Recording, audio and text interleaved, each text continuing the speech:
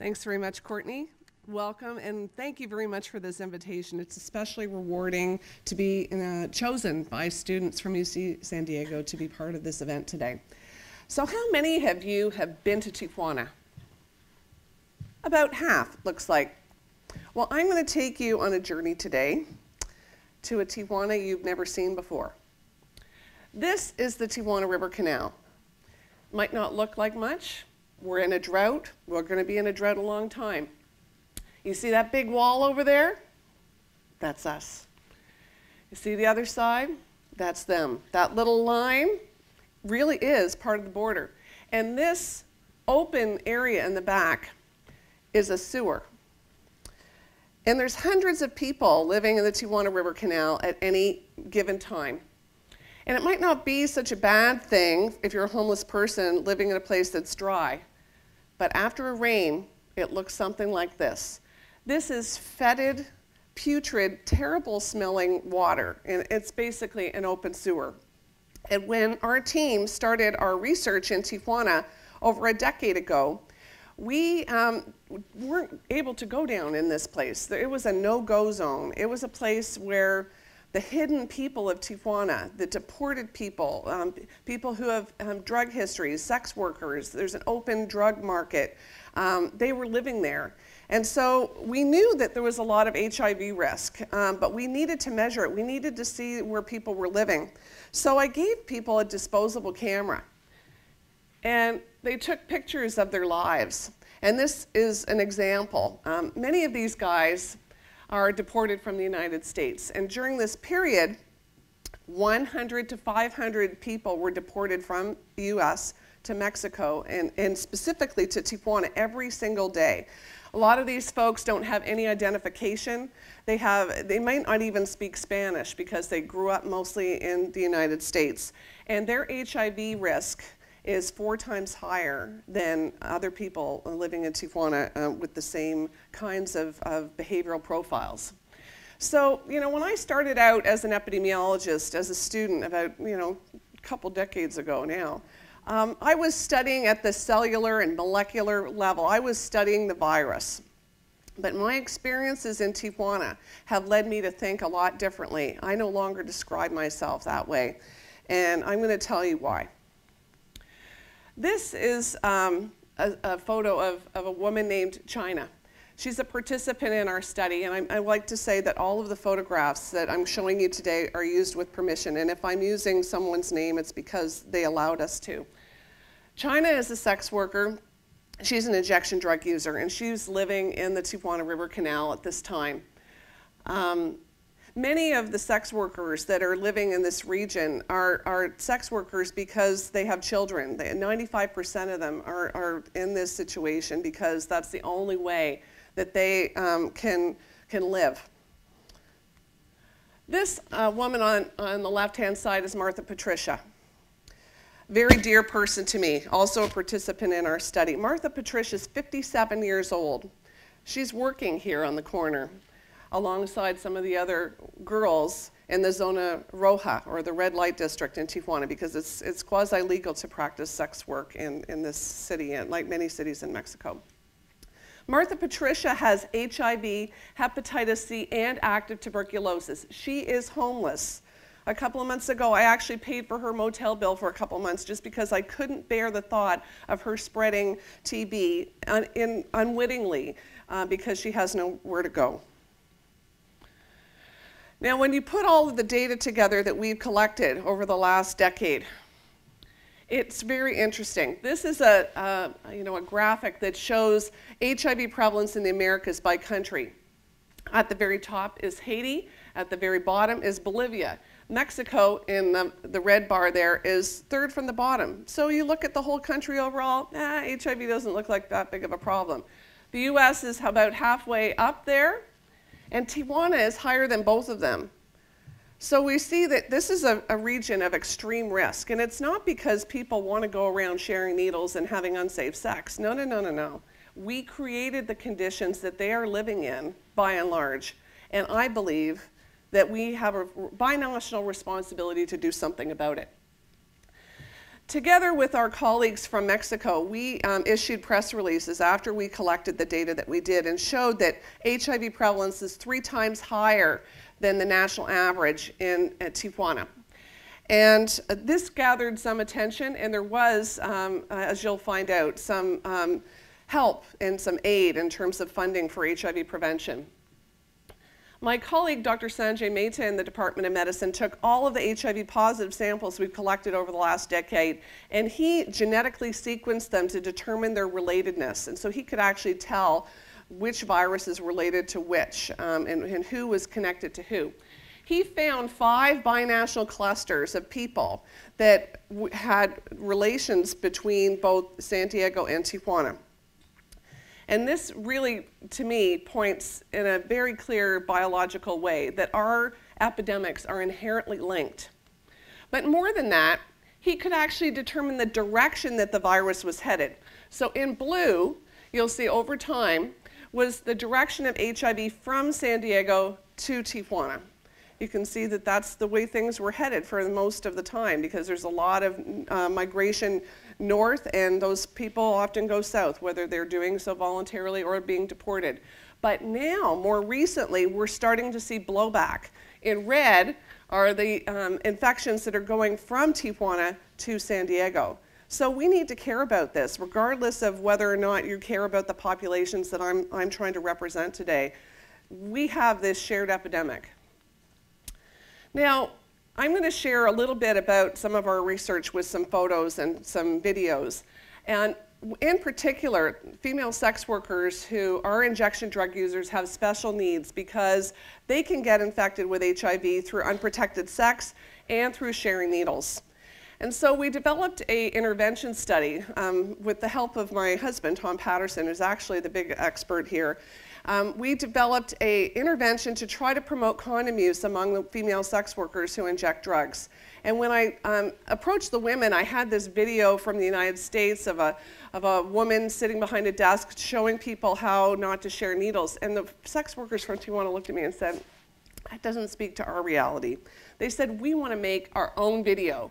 So actually, all of the women in this photo here are sex workers who inject drugs in Tijuana. And we gave them a loose script, and they made a whole story about HIV in a very short video. And I'm going to just show you a couple of stills from this, but if you want to see it, it's actually on the internet.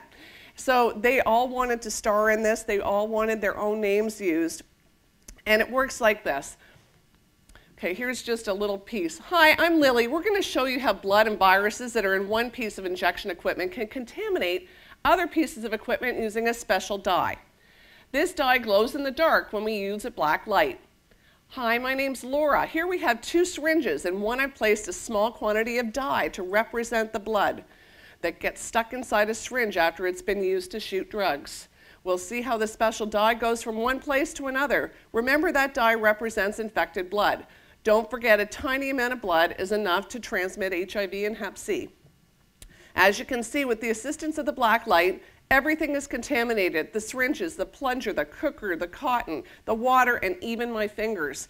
So it was able to show that even if they're not sharing the needle, they're just sharing the water or the cotton, they can transmit infection. This intervention, which this video was a part of, was associated with a 95% reduction in needle sharing. So just because they're sex workers or drug users doesn't mean that they don't have the power to change their own behavior. Just give them the ammunition and the knowledge.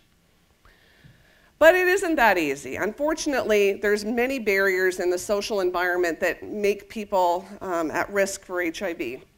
And one of the biggest ones we found is the police. So here's just a couple of photos. Here on the left is a headline from one of the Tijuana newspapers about sexual abuse that police are perpetrating on sex workers. On the top is a waterboarding incident that was shot in the Tijuana River Canal. At the bottom is a scene that one of my staff shot from our project site of a police officer beating up a suspect who was just sitting there doing nothing. And on the right is some of my staff that are being harassed by the police just for doing our research there. And this really, got me thinking. we're trying to tell people not to share needles, but it's really the police that are taking their syringes away and breaking it that drives them into shooting galleries. Maybe it's the police we should be focusing on and not focusing on the drug users themselves. So it also got me thinking, what happens to the police? My colleague, Dr. Leo Beletsky, has actually developed a police education program that bundles occupational safety with HIV prevention messages, because when the police are frisking people like this, they get needle stick incidents, right? They get stuck with the needle and they can get HIV or Hep C. So this led us to the first ever memorandum of understanding with the police department and a university in the United States. And TEDxUCSD, or Project SHIELD, is what we're doing now. And a couple of our PhD students are shown here with the Tijuana Police Department. We're actually evaluating this HIV prevention program that bundles occupational safety with HIV prevention, and we'll tell you the news in a couple of years. We've also done some other work to make a difference. We took this van and we donated it to our nonprofit organization that was helping us recruit participants for our studies. And when I said to them, you know, we're only doing recruitment for the people in our study during the day. At night, you can take this van and do whatever you want. I heard that Tijuana could really use a needle exchange. So they call it the Previmobile, so VIH is HIV in Spanish. And the Mexican government was so impressed with this idea that they decided to make a whole fleet of vehicles named after the Previmobile, and they're called the Condonettas. They are these little Renault vans. They've got these dancing caricatures of condoms all over them. They've got a loudspeaker on the roof, and they go down the Zona Roja going, jeringues, condones, syringes, condoms. So in a pretty conservative country, this was a pretty nice story. We've also tried to intervene on another level as well, because access to health care is one of the most important problems that we're seeing in Tijuana.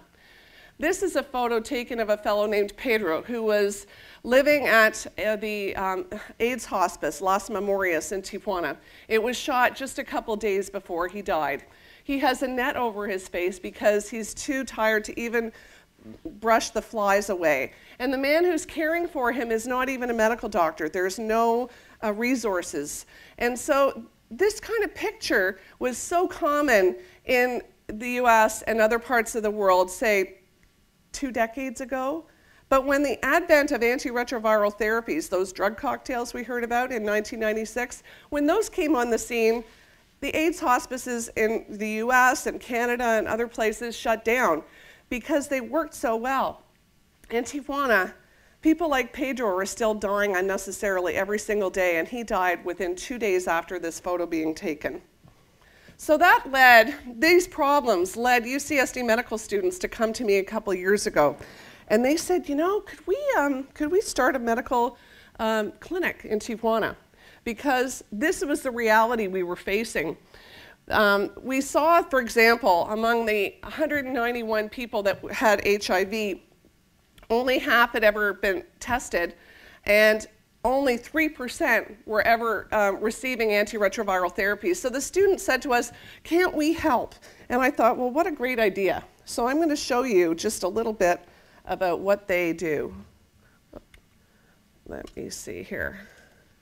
So the UCSD medical students, together with their counterparts from the Universidad Autónoma de Baja California, they volunteer in this clinic. They're precepted by faculty from both schools, and they get course credit, and they offer free care to the poor.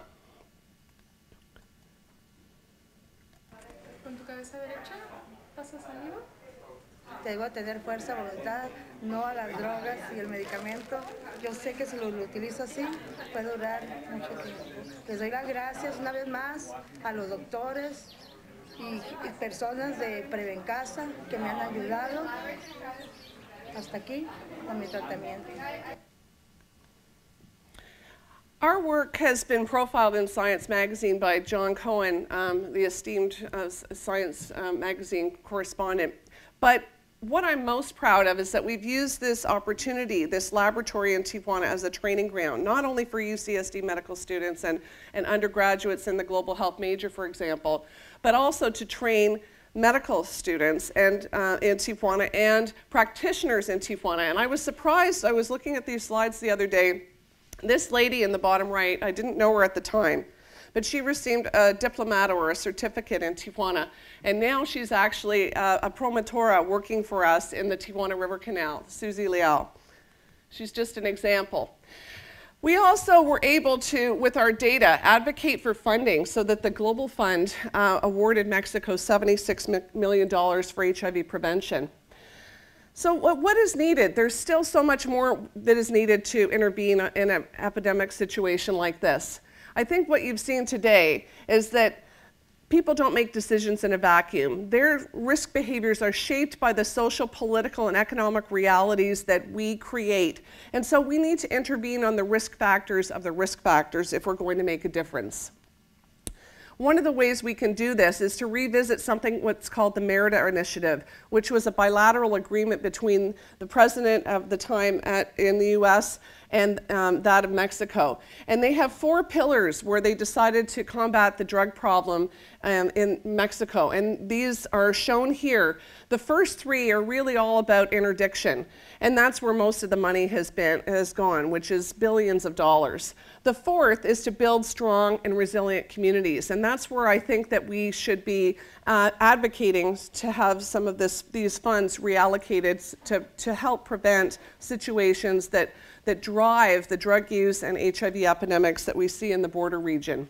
So what we need, ladies and gentlemen, students, colleagues, and citizens of this globalized world, we need to create bridges and not walls. Not walls, ladies and gentlemen, not walls. With that, I will leave you, and if you'd like to hear more about the stories of our participants, tomorrowisalongtime.com and UCTV have kindly followed the stories of our participants in our projects. Thank you very much.